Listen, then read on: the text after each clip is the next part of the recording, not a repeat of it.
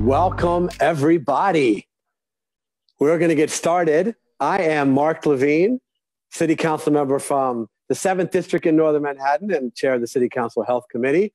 Welcome to another of our continuing conversations with leaders who are battling coronavirus. Last time you joined us for a conversation with Dr. Oxiris Barbeau, our wonderful health commissioner. And tonight, I am pleased that we are joined by none other than Diana Berrent, who is the founder of Survivor Corps, to talk about antibodies and the new tests that are emerging and donations of plasma and what this means for all of us. I'm really excited to hear from all of you, to get your questions. You know that we like to do these bilingually, so brevemente en español, bienvenidos. Mi nombre es Mark Levine, concejal del Distrito 7 y presidente del Comité de Salud. Bienvenidos a otra en una serie de charlas con líderes bregando con lo que es la pandemia del coronavirus. Siéntense libres de hacer sus preguntas en inglés o español y le contestaremos en el idioma que usted prefiera. Welcome again, and I am so thrilled now to ask Diana Berrent to join us. I'll just say a word or two about her. Many of us have suffered with coronavirus, but very few have turned that into a platform for activism, for leadership, and giving back the way Diana has. She has built something amazing, Survivor Corps, which is mobilizing those of us who have recovered from coronavirus to do something really big, to give back to people who are still fighting in hospitals by donating something pretty precious, our blood plasma. Because as she will explain, that has the ability to save lives. So we're going to talk all about that, what it means for you, and how you can get involved. Please, Diana, welcome. Could you tell us a little bit about your story and what Survivor Corps is? I would love to. Mark, thank you so much for having me on. This is a huge thrill for me. So I got COVID a little bit early in the New York cycle. I was exposed on the evening of March 9th, and I woke up on Friday the 13th. I wasn't a superstitious person beforehand, but I might have to revisit that. There's nothing subtle about the symptoms I had. I had 102 fever. I felt like I had an anvil on my chest. I had an immediate respiratory infection, a sore throat, which led to a host of other symptoms.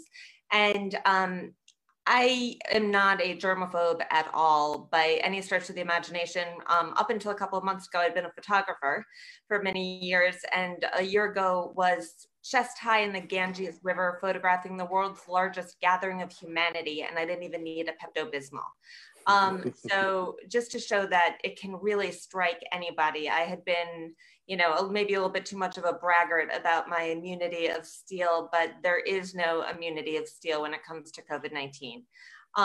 And so despite not being a germaphobe, I am a news junkie. So I had been following the news coming out of China and then out of Italy very, very carefully. And I really saw that it was only a matter of time before it reached us. And so even a couple of weeks before I got sick, and I got sick very early on, I was taking every precaution. But when my kids were coming home from school every day, they're 11 and 13, I was making them put all of their clothes into the hot wash immediately and shower immediately. I canceled all routine medical appointments. I really thought I was taking every precaution. And lo and behold, I still was one of the first people in my area to get diagnosed with COVID. I'm in Nassau County, right outside of Manhattan, although I am an Upper West Sider through and through from a native New Yorker.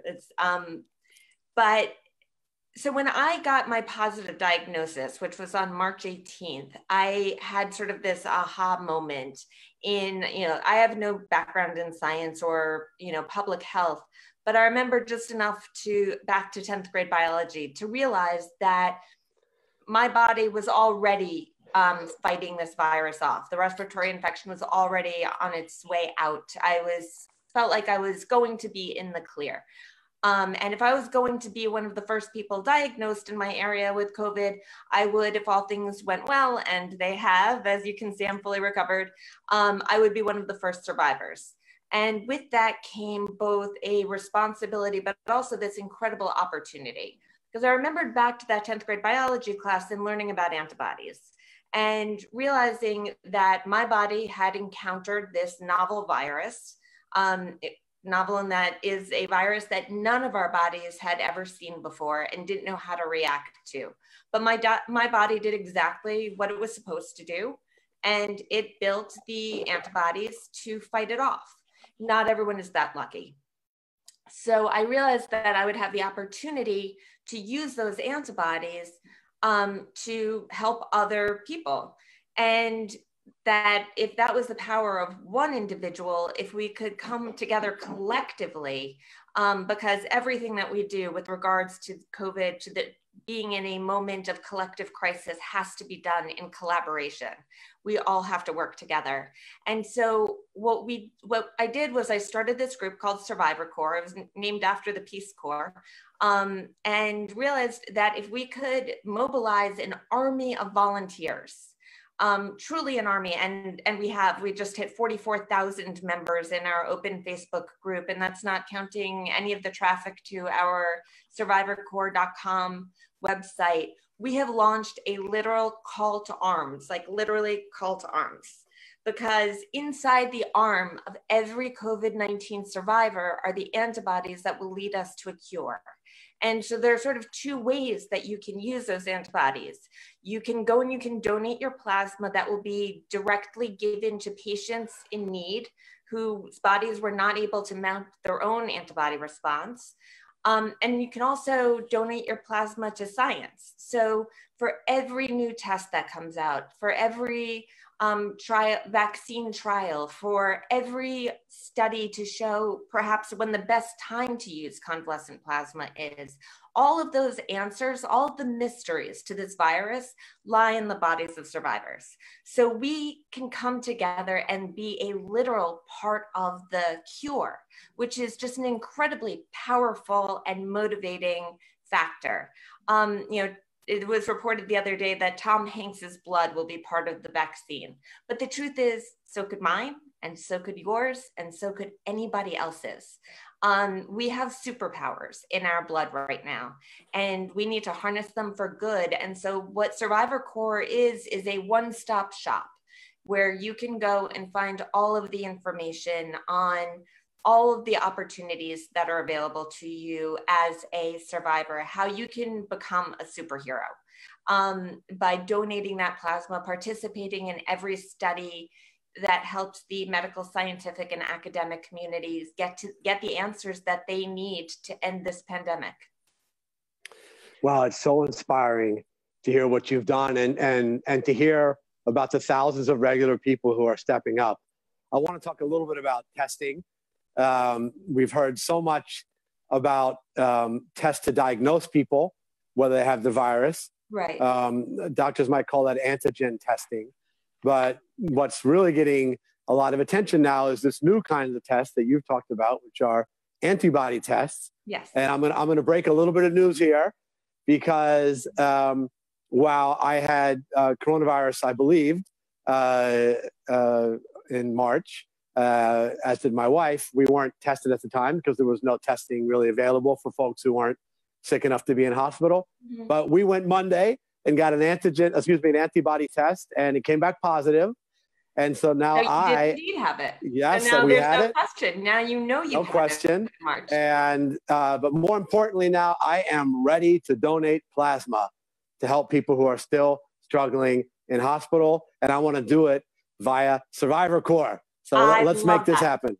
Mark, let's make a date and let's go together. We'll go to the New York Blood Center and I can't we'll wait. Together. I have to tell you, we'll talk about it more later, but donating plasma is, now we can go into the details after we've gone through the antibody questions, but it is no exaggeration to say that I've now done it 4 times. And each time you can look at the pictures, I have an ear-to-ear grin on my face. It is one of the most gratifying experiences, and no offense to my family, and I hope they're not watching right now, but I would put it up there with getting married and having children. Wow. There are so few opportunities in a lifetime to actually save a life. And with every plasma donation, you have the potential to save 3 to 4 lives in a 29 to 32 minute painless process. That's why it's been so easy to recruit people, because there are very few people who have been touched by this. If you were unlucky enough to get COVID and lucky enough to get through it, you know, how could you not want to help? It is, right now as a country, we are being told that the best thing that you can do is do nothing. And to a large extent that's true. Absolutely. Stay home. You know, don't leave if you don't have to. That said, it goes against the human spirit to be told that there's nothing you can do to help. And here's this opportunity to literally save lives. That is amazing. I'm so excited for my opportunity to give. And I know many people on this Zoom or watching us on Facebook are as well. Could you explain a little bit about what these antibody tests are?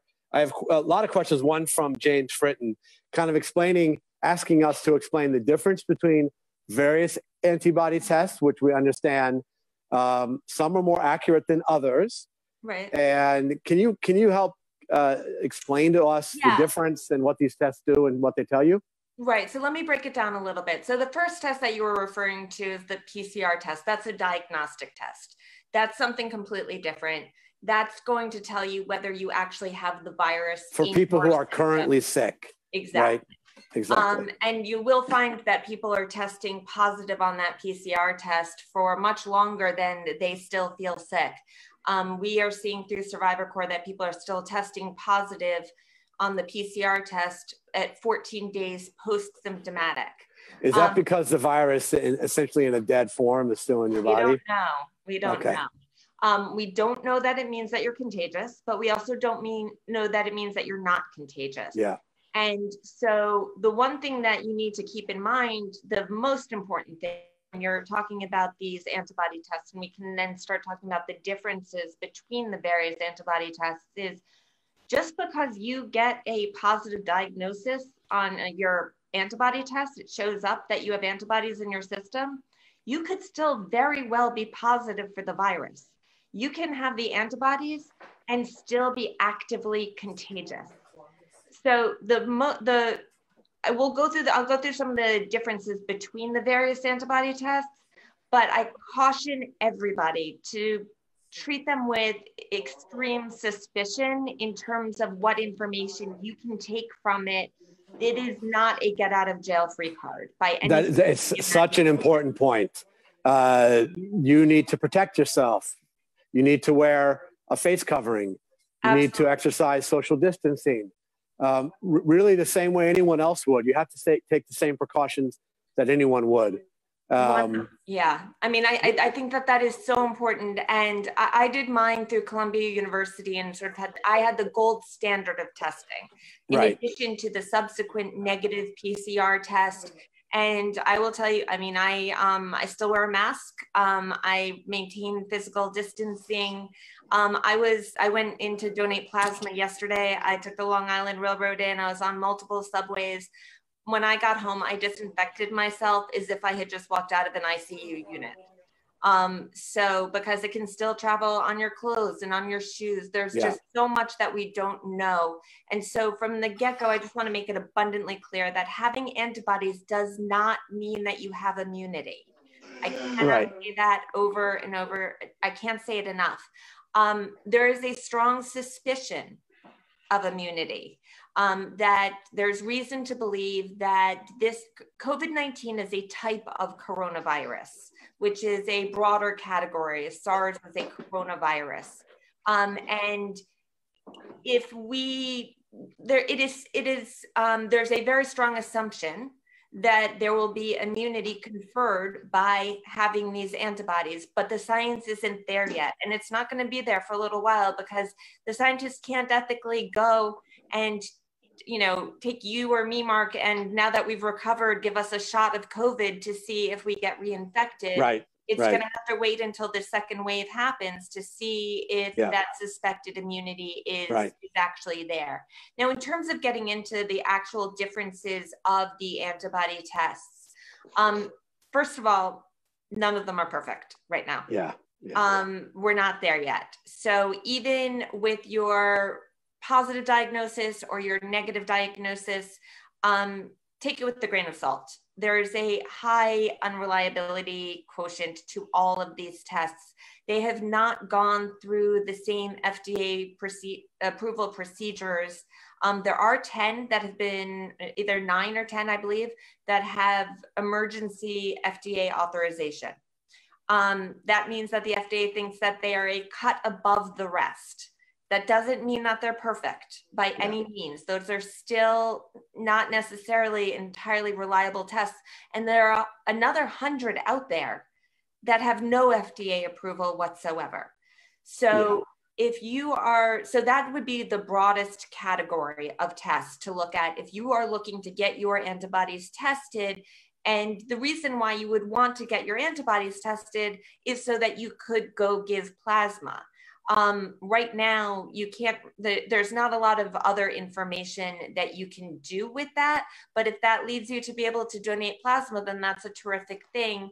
The landscape with the antibody testing is changing literally on a daily basis. But there are a few sort of things that I can explain. There are two sorts of antibodies. There's the IgM and IgG. The IgM is the first antibody that your body produces right when you get sick. And so that will continue for maybe 80, up to about 80 days, maybe less, we're not sure. And then, maybe about 10 days, 2 weeks into the cycle of the viral cycle, you start producing what's called IgG antibodies. And those are the ones that stay with you. And if and when that immunity is proven, that's what will give you that long-term protection. So when you're looking at the various tests, you want to know that it's testing both the IgM and the IgG, or if it's only one, it's the IgG that's going to be the more helpful piece of information. The IgM will show that you had it more recently.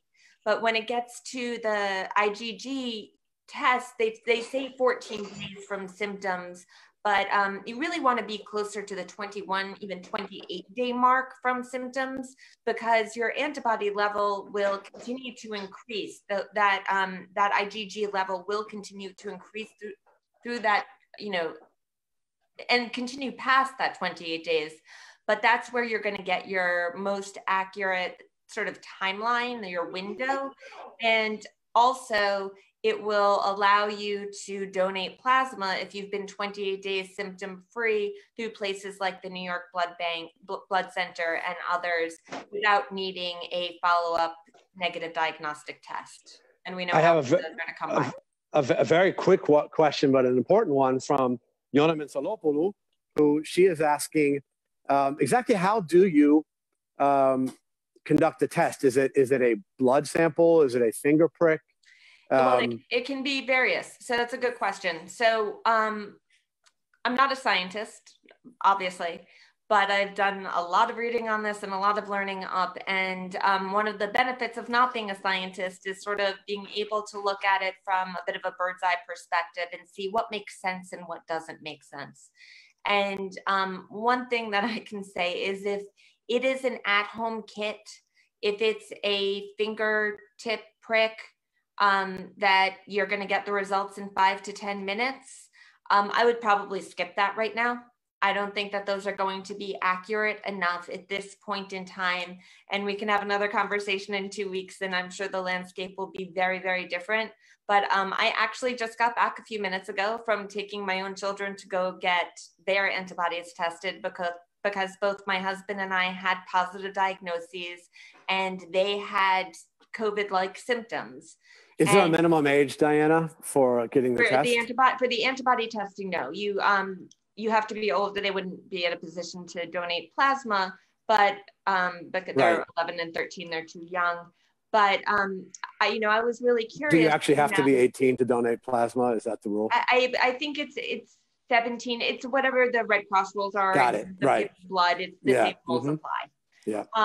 So not that they would be able to donate plasma, but I just took them for a test. They received the Abbott test, which was a blood draw, and that is done in a lab. and is a more reliable, again, within these parameters of none of them being perfect tests. But I would definitely veer towards the tests that are conducted in labs, not the ones that are either saliva-based, swab-based, or fingertip prick-based that you're getting immediate results. Right. And for, I mean, not to plug Survivor Corps too much, but I can't help it. If you go to our website, survivorcorps.com, we have a complete section on antibody testing, and we break down in a frequently asked questions the differences between all of these tests and what do all of these terms mean, because navigating this landscape can make sorting through your health insurance policy look like a breeze by comparison. So we've done that work for you. Yes. I want folks to know that actually the city is going to start offering free antibody tests to the public. Actually, they're going to provide $140,000 to frontline healthcare workers, but now they're offering some to the general public. It's going to be one site in every borough, and it turns out that the Manhattan site is in my district. It's going to be at the address is 21 Old Broadway. It's just north of 125th Street and just east of Broadway. Tomorrow, we hope to have a phone number available you can call to register. You have to do it by appointment. And the service itself, we think, will be up and running next week. We don't know yet which specific antibody tests they'll be using, which will be a follow-up question. But we want curious to find out. That's great, though. Yes. As long as everyone who gets the test understands what Diana and I have been saying, right. Is, if you get a positive back, yes. And actually, this is a point, esto lo voy a repetir en español porque hay que hacerle hincapié, es muy importante. Si a usted se le da un resultado positivo de su prueba de anticuerpos, no crean que tengan inmunidad, porque todavía no entendemos muy bien cómo eso funciona. Así que está bien que se hagan ese examen, pero cuidado, no crean que quiere decir que tienen inmunidad. So a little point on Spanish there. We've had a number of questions about the programs which are offering plasma donation. We know that Mount Sinai has one. I think they were first out of the gate. Yeah, they were. Mount Sinai had the first convalescent plasma program going on in the city. In the country, right? I don't know. Perhaps the country. I'm not sure. I'm going to give them credit for it. I do know that is the first one in New York. And actually, that was one of the reasons that spurred me to create Survivor Corps, is because right when I got sick, I started receiving the same email that was going around sort of like chain mail from Mount Sinai, hoping that it would land in the lap of a COVID survivor who had been symptom-free for 14 days, of which there were very few at the time.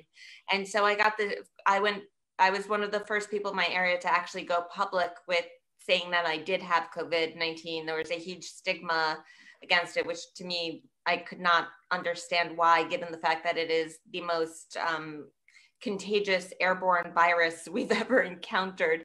So it seemed odd for it to be stigmatized, but I went out and was very public about it. And so everybody started forwarding me this email from Mount Sinai. And I realized that there were going to be, if Mount Sinai was the first, they were not going to be the last. And so soon you had Montefiore and the Rockefeller Institute and Columbia and you have various other nonprofit hospitals. Now you have, Northwell, and my husband just donated through Stony Brook yesterday. You have all of these other programs. And what I saw what was going to happen was that there was going to be a free market where survivors were a commodity. And that was not efficient. And as I said before, throughout this when you're dealing with the global pandemic, when you're dealing with the moment of collective crisis, you need efficiency and you need collaboration. Right. And so instead of having each of these hospitals mount their own recruiting process and their own PR campaign, we've done it for them. Right. So we have gathered this, we're mobilizing this army of volunteers. And by doing that, we have been able to flood all of these systems. I was participant number 0001 at Columbia University's convalescent plasma program. I'm very proud of that. But I'm even more proud of the fact that they now have a 6,000 person waiting list to get into their program. And so that is a sign of how many people there are out there who want to participate. And also the fact that in the meantime, those people can be contributing to scientific studies with that same plasma and doing just as much good. So when once I passed through the Columbia screening process, I was referred to the New York Blood Center, and my first batch of plasma went back to Columbia for study, and every subsequent donation has gone into the general pool, which is distributed to patients on an as-needed basis. I don't mean to brag again here, but I happen to be a universal donor. So I've never been so excited about my blood type before, but as AB positive blood, the blood matches and plasma matches are actually different from one another. So my doctor has referred to my plasma as liquid gold. Oh my gosh. So I have a question from Rhonda Freed, who said that she was told by her local Red Cross that she did not need to be retested to see if she still had the virus. She's been asymptomatic for over a month. And does that mean it's safe to donate? And that would be a good opportunity also to explain that different plasma donation programs have different requirements on testing. For example, if I'm not mistaken, New York Blood Bank requires that you had a positive test while you were sick. No, I'm wrong about Not that. anymore. Okay, Not anymore. Please clarify and please answer Rhonda's question as well. So, I mean, again, these are things that are changing on a daily basis. So initially for Mount Sinai, you did need the positive diagnosis at first and then a negative follow-up diagnosis. The same with Columbia. All of these things are changing on a daily basis. Okay. So right now, the New York Blood Center, if you show that you have an antibody test, and even if you never had an initial positive diagnosis, but for so many of us, I had to fight tooth and nail to get my test. And, you know, I was in the vast minority of people who were actually able to secure a test at that time in mid-March. And, but if you suspect that you had COVID and you then go get an antibody test, it comes out positive and you are 28 days symptom-free, then you are eligible to donate plasma through the New York Blood Center. They will then screen your blood afterwards in the same way that they would screen your blood for all pathogens, to make sure that you don't have hepatitis in your blood, that there's no HIV, that there aren't any other pathogens that could do more harm than good. So they are testing it on their end, but don't expect to receive your results from them. It's not a workaround to get your antibodies tested that you have to do beforehand. So they're quite explicit in that you will not be receiving that information, but it is screened to make sure that the ultimate product is safe. Well, that's the New York Blood Center. The Red Cross has different rules. You know, and each program, again, is changing their requirements on a daily basis. That's excellent. So we had an unusual question from Lori Boris, which is that she had heard that for some blood donations, there's actually a height limit, that you have to be a certain height. Is that true of plasma donation or any donation of blood? Sorry, I'm moving my light. No problem. No problem. There is, yes. So basically the same rules apply as if you were giving blood. So I don't know what the height requirement is. I know that you have to be at least 110 pounds. And the same rules apply in terms of sexual orientation and activity. If you've had your ears pierced or tattoos done in, you know, the recent past, your travel history, multiple pregnancies can result in the HLA being too high in women's bodies. So a lot of women are not allowed to donate for those reasons. That said, even if you are disqualified based on those results, doesn't mean that you can't donate to science, because they're looking for just a couple of test tubes. They're not looking for the same quantities. So your height and weight might not be a restriction for them. HIV status might be, but HLA what about LGBT status? So the rules have been relaxed. Unfortunately, they have not yet been, the new rules have not yet been implemented, which is frustrating to say the least. Well, it's outrageous. I mean, that people who want to give in this society are told they can't. Yeah. It's a remnant of bigotry, which we should have long done away with. Absolutely. I couldn't agree with you more on that. I think that it is, you know, when we are partners with the American Association of Blood Banks, and I did a Facebook Live with them a couple of weeks ago and really pushed them on this subject because, you know, I was like, okay, well, that's great that you reduced the number of months for, you know, gay men to be able to donate, but I just went to the New York Blood Center the other day and none of those rules are even reflected. And I've been back since the last 2 weeks and they still haven't been, and they say that it'll take months, which I don't understand. It's one line of code in a computer program that I imagine my 11-year-old could probably fix in about an hour. Right. I then further pressed and said, well, you know, what is the incubation period of HIV? And was told that it was in the 7 to 10 day area. And so my immediate question was, well, then why aren't the rules 14 days? Like, why are we even talking about them a matter of months? And I have not yet gotten a satisfactory answer on that, but I am in absolute full agreement that these are archaic rules in the same way that the rules saying that if you spent up to, you know, 3 months in the United Kingdom prior to 1996, you're disqualified on the basis that you could have been exposed to mad cow disease. That's insanity. I think if you are on your deathbed and you're on a ventilator and your choice is a 40-year incubation period for mad cow disease or a possibility at life, I don't think you'd really have to ask anyone twice which choice they would make. So, you know, hopefully this situation will lead to further relaxations within those rules. I mean, and some of them are to protect people.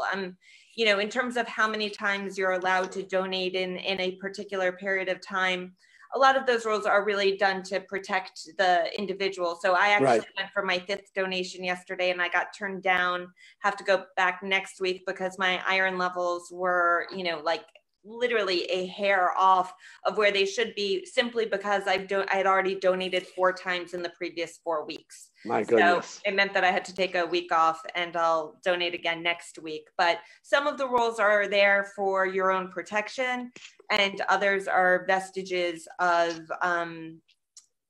times past, and it is past time to correct that. Indeed. So we had several questions about folks who are asymptomatic or wonder whether they may have had coronavirus, but were asymptomatic. One of the questions comes from Trevor Holland. Someone else asked, can you still get testing at the old Broadway site or any of the city sites that are starting soon if you never had symptoms? And the answer is yes. And in fact, this is very important. It's an important way that public health officials can understand just how widely has the virus spread, because we do know some people will have it and never have symptoms.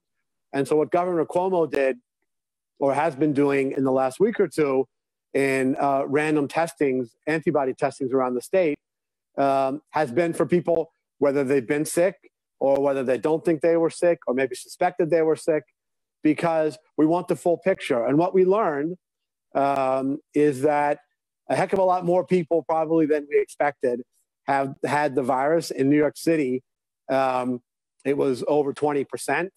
And that might mean that there are 1.8 million people in New York City who have had this virus, some of whom didn't know it.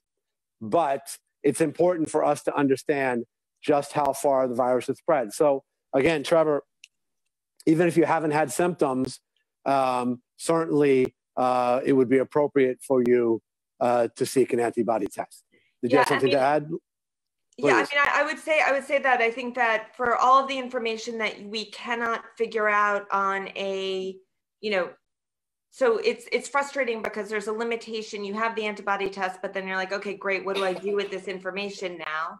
But you are serving a public health good because the best policies will come out of having the best information. And a lot of that is based on demographics and where we get to the, those magic numbers of the flattening of the curve of where we get close to herd immunity, where we get close, even just on a demographic, if, you know, in terms of eventual reopening, a lot of it will be based on those numbers. So you're contributing to science-based policy answers by participating in these tests.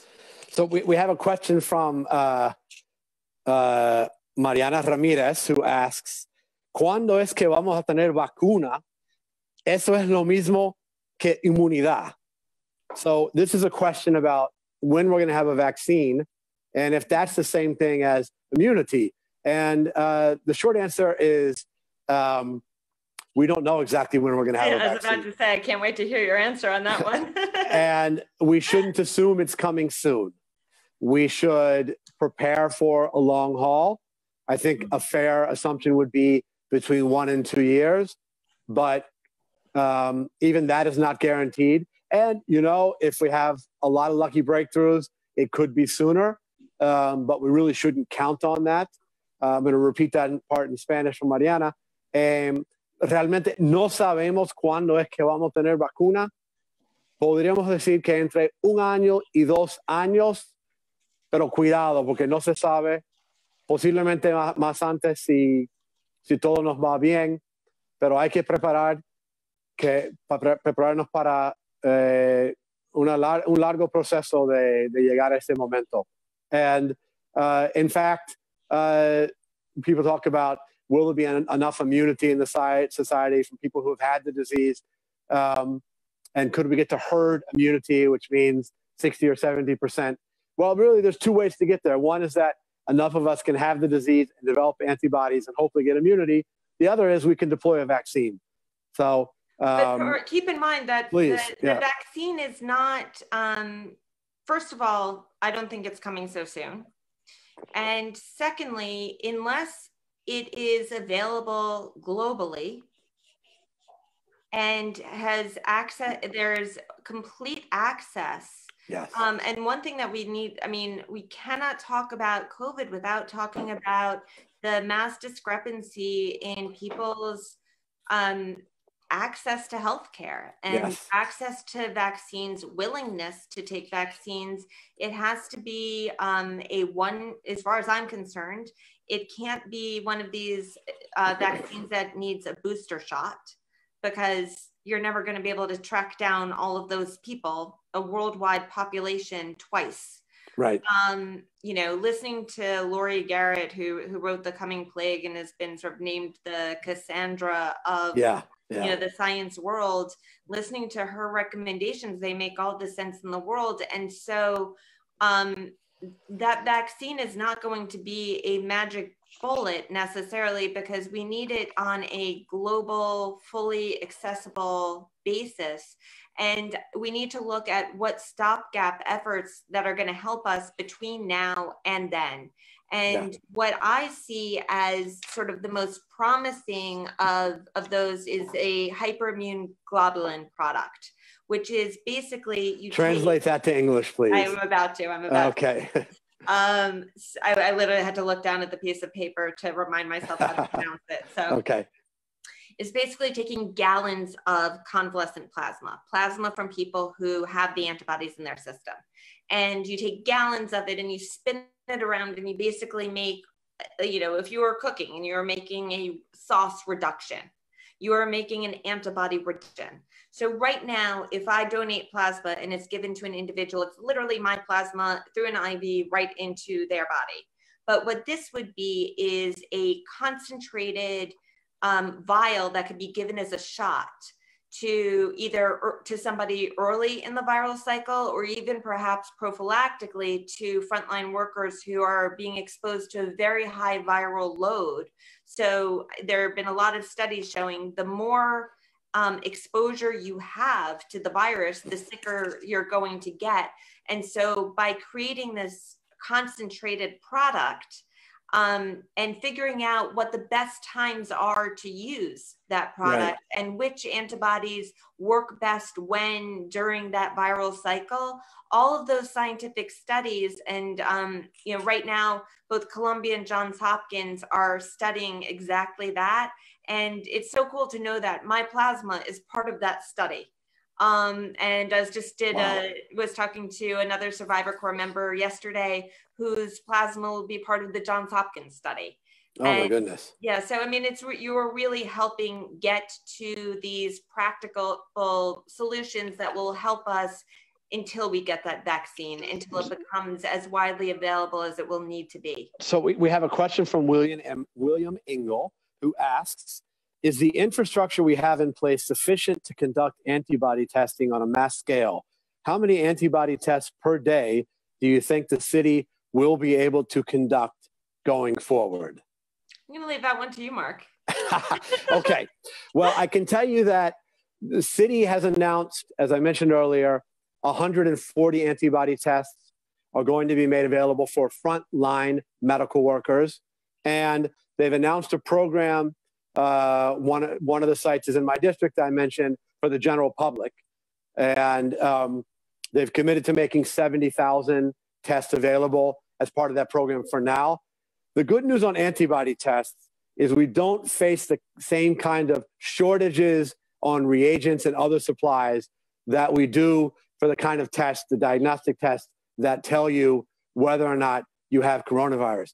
So I'm a lot more worried about the lack of testing to determine whether people have the virus, because we need that probably on a scale of 10 times what we have today to, in my opinion, keep us safe and contain the virus. It seems like the concern with antibody testing is, in a sense, almost that there's too much, in that there are some tests on the market that have very high false positives because the FDA has not been regulating it tightly. And for the reasons that Diana has spoken about, a false positive could give someone the impression, oh, good, I'm immune. I don't have to protect myself. Now, we know anyone on this Zoom. Even with a true positive. That's true. Exactly. Anyone on this Zoom, you know the deal. But, exactly. In the general population. If there's one thing you walk away from this hour with, it is that piece of information. And please share it with everyone you know. I cannot underscore how important that piece is. There's one thing to remember.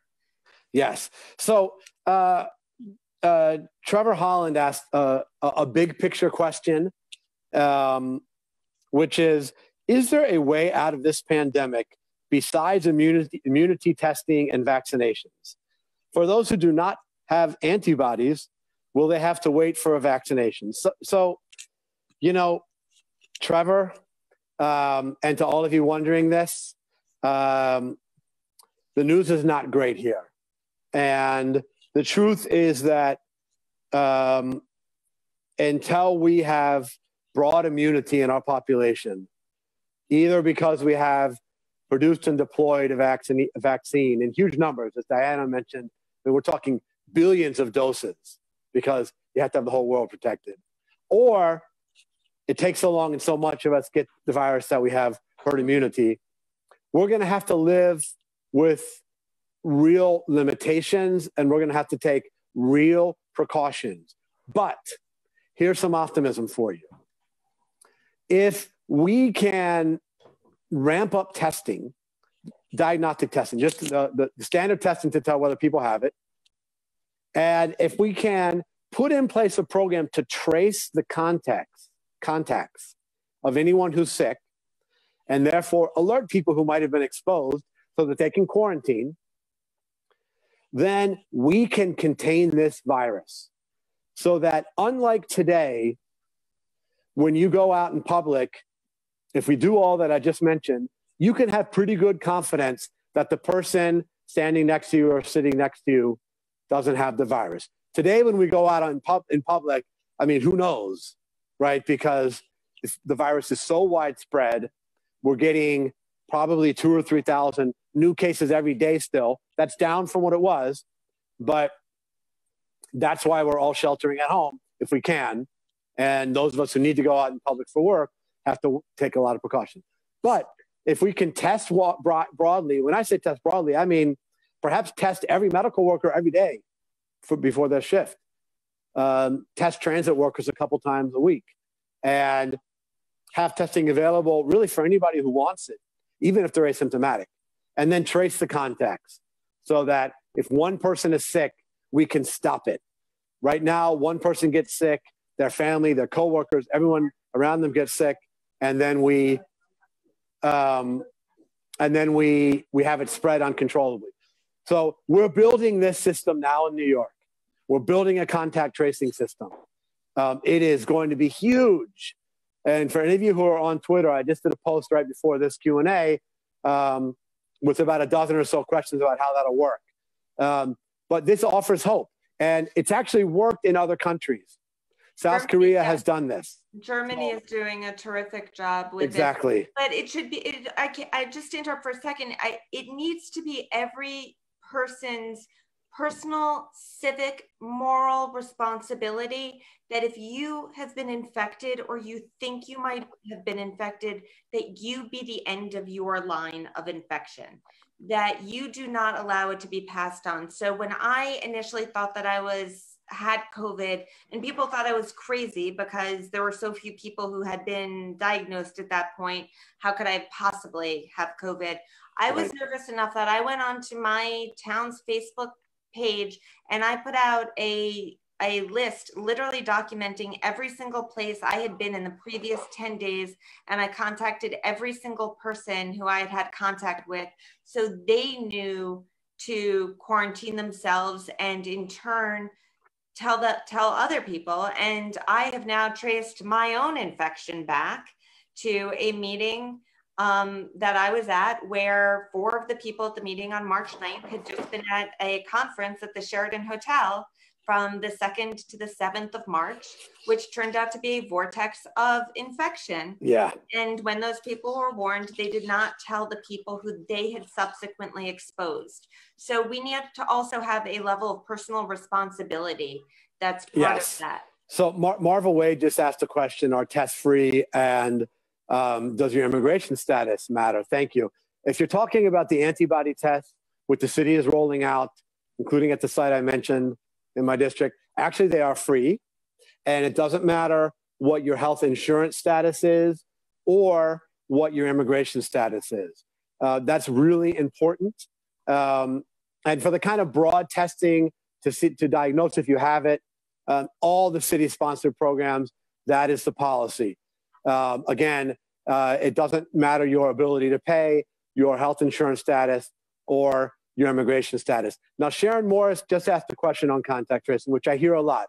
What about privacy? The city, the contact tracers are going to be collecting a lot of information about you. There are going to be real solid protections for privacy. In fact, if a contact tracer calls you and says, somebody who you were in close sustained contact with has the virus and we need you to quarantine, they actually won't tell you the name of the person who they believe might have passed the virus to you. All you need to know is that you have been exposed, and then it's on you to quarantine. They won't give up the name of the person. So for concerns about the stigma or being blamed or privacy there, they won't tell you. And the city is also incredibly committed to making sure that people who are undocumented are not in any way at risk of federal authorities having access to the database. And, you know, we confronted this with our ID NYC, the municipal ID, where there was rumblings of the feds trying to get access to that database, and we held them off. I really do believe we'll do it again. One more point I want to make about this question of making sure the transmission stops with you. If you live in a small New York City apartment with other family members, when one member of the household is sick, it is really hard to protect everyone else. There are steps you can do to isolate in one bedroom if you have that luxury. If you have a luxury of a second bathroom, you reserve one for the sick person. Everyone needs to clean a lot. I did all of those things, and I'm sorry to say that my wife still contracted the virus. I did it in a suburban house, and my husband still got it. Well, it's really tough. Good news, though.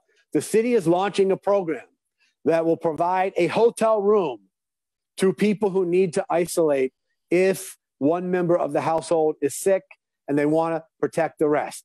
This has just started in the last 2 weeks, and the city will offer this hotel room free of charge. Also, again, it doesn't matter what your immigration status is. And you might say, well, I'm stuck in my hotel room. How do I eat? The city will bring you food.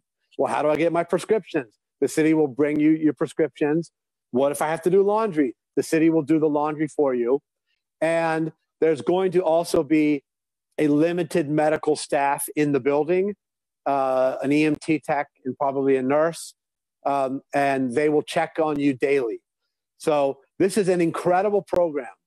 And yes, as of yesterday now, there's a 1-800 number that you can call if you or someone of your household wants to access this. So it's 1-888-NYC-4NYC. Again, if you or a member of your household need to isolate to protect your family and you want to access one of these hotel rooms, call 888-NYC-4, the number 4, NYC. And you will be connected to a clinician who will talk about your case. This is going to be one of the pillars of making it safe for us to reopen, having this kind of protection so that people can isolate. Really, the 4 pillars, in my opinion, of safely reopening are mass testing, contact tracing, isolating for people like I just mentioned who are in crowded homes, and the last one is quarantining, which we've talked about. And that comes in for the people who aren't yet sick, but are told they might be, and they need to stay home to monitor themselves for symptoms. We can do this, New York. We can do it, and it's going to keep us safe. And we all have a role to play in making that successful. Did you want to say something, Diana? Yeah, I mean, I think that's incredible. I mean, especially after seeing some of these reports that have been in the news over the last couple of days about how 60% of people who are getting infected have been staying at home.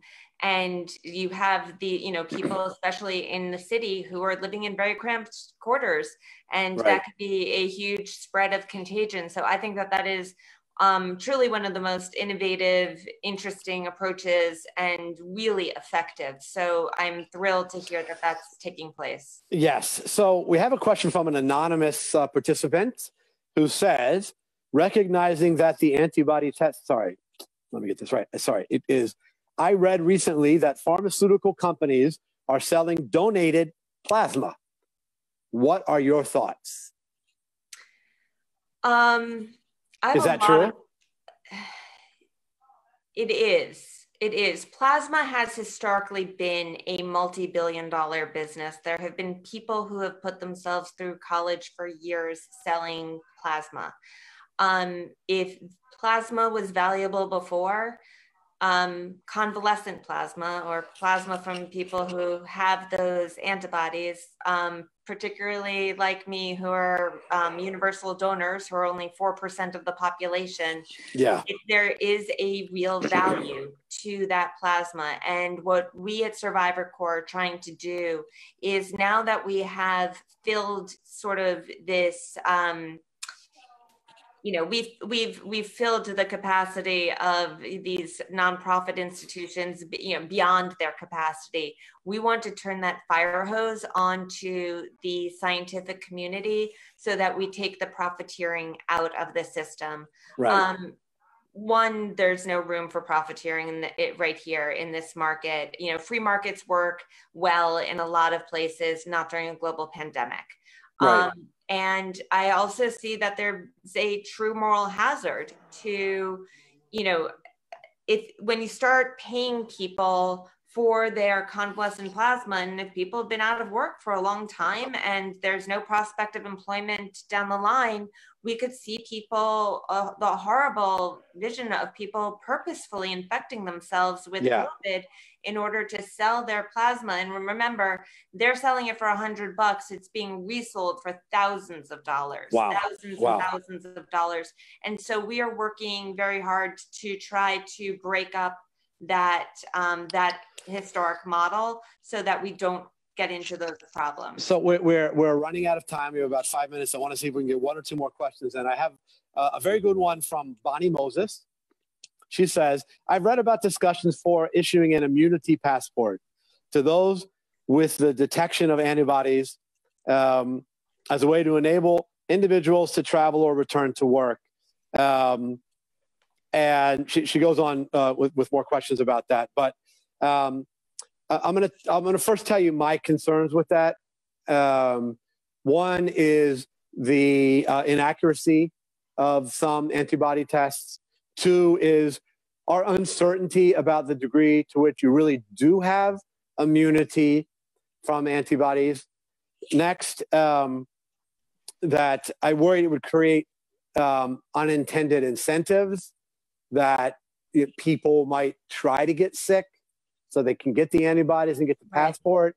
And that person got the disease and gets to go back to work. Meanwhile, I followed all the rules. I stayed home. Exactly. I quarantined exactly the way I was supposed to, and now I can't go back to work. And I can't get a paycheck. And it does to some extent almost create like a class system of people who have the quote lucky ones and the unlucky ones. So those are a lot of reasons why I don't think that makes sense. And my read on New York City is we're not heading in that direction because of the reasons that I outlined. But did you want to add anything to that? Diana? No, I think you expressed it perfectly. But I think that the sort of baseline is the science isn't there. So we can't call anything immunity until we know that there's immunity, and that those need to be longitudinal studies, because we don't know. Let's say there is immunity. Is it the type of immunity that the chickenpox gives you? That's a lifetime immunity. Does it last for a year like a cold, or 3 years like other types of coronaviruses? We don't know. And so until we engage in those longitudinal patient-driven studies, we're not going to be able to get those answers. Yes. I have a question from Jonathan who says that I guess I'm not going to mention he gave some specific medical information, but I'll just say that he's got some medical challenges and wants to know whether getting an antibody test would lead him to make different decisions about his care. And I'll give you an almost direct quote from the health department, which is, because of all the caveats we've discussed in this chat, the health department has said, and I quote, antibody tests should not be used to make personal healthcare decisions. Right. Again, it's incredibly valuable if you want to donate plasma. It's incredibly valuable for epidemiologists to understand for policy just how far, this virus has spread. And I also understand, from a human perspective, people just want to know whether I had it. But you don't use this as an excuse to not wear a face covering or to stop social distancing.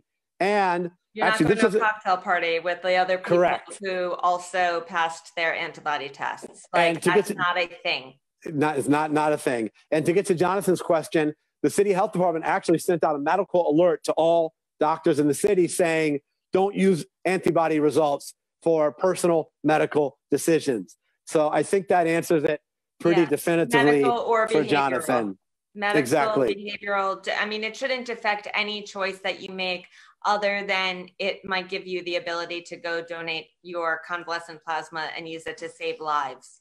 But even after that, when you go home, you better wash those clothes and leave your shoes outside, because even if let's say we have proven immunity, Yeah, or not, let's say we know that we're not contagious, we know definitively that our bodies are not contagious. We can still be carrying it on our shoes. We can still be carrying it on our clothes.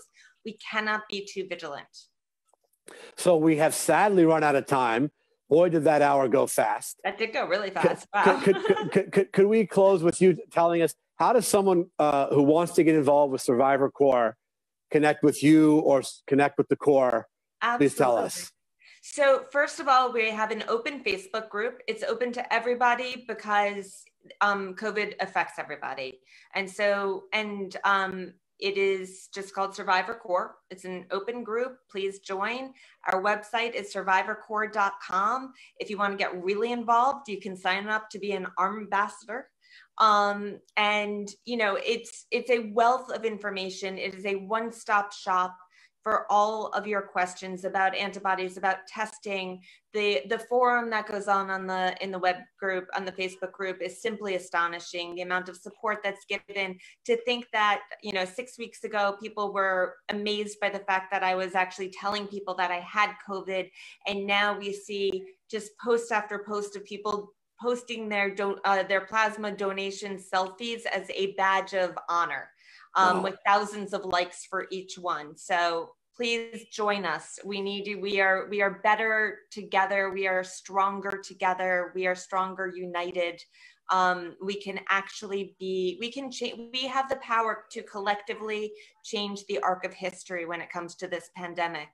Join us. Oh my goodness. What an inspiring way to close. Thank you, Diana Berrent, for your leadership, for spending an hour with us and taking all these questions. And thanks to all of you who joined us for this Zoom and Facebook conversation. Muchísimas gracias a todos los que participaron en esta charla. There'll be more coming soon. Stay tuned. And as always, everybody, stay safe. Thanks so much. Mark. Thank you for being such an inspirational and innovative leader. We appreciate you. Thank you so much. Okay. And I'll see you at that blood donation. I can't wait.